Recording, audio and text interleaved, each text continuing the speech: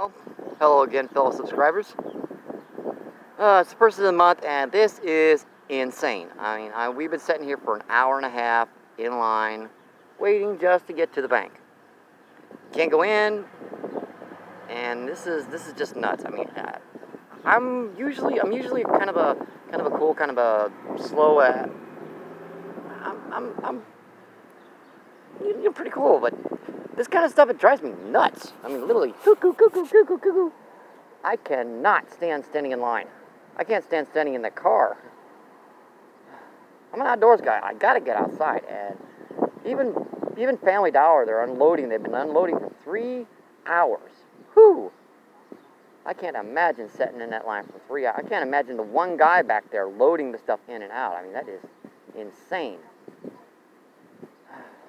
They really need to get their stuff together here. This is ridiculous.